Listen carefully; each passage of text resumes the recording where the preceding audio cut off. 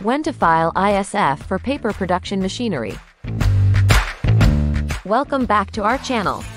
Today, we will be discussing an important topic related to customs brokerage and the importer security filing (ISF) process. Specifically, we will explore when to file ISF for paper production machinery. So, if you are involved in the paper production industry or are simply interested in learning more about customs procedures for importing machinery, you've come to the right place. Let's dive in. Paper production machinery plays a crucial role in the manufacturing of paper products. Whether you are importing paper machines, printers, or other equipment, understanding the ISF requirements is essential to ensure a smooth and compliant customs clearance process. The importer security filing, commonly known as ISF or 10+2, is a mandatory filing requirement for goods entering the United States by ocean vessel. It must be filed by the importer or their authorized agent, such as a licensed customs broker, at least 24 hours before the cargo is loaded onto the vessel at the foreign port of lading. Now, let's discuss when to file ISF specifically for paper production machinery. It is important to note that ISF must be filed even before the goods start their journey towards the United States.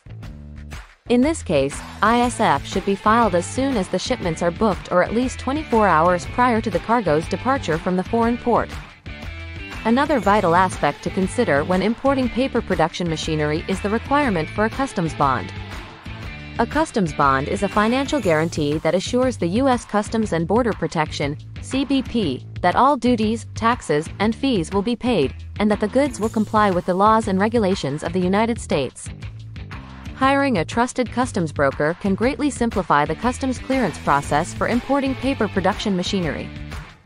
A licensed customs broker has the knowledge and experience to effectively navigate through the complexities of customs regulations, ensuring that all necessary documents are properly prepared and submitted. Additionally, it's important to consider the transit time from the foreign port to the U.S. port when planning the ISF filing. The ISF must be filed and accepted before the cargo arrives at the U.S. port of discharge.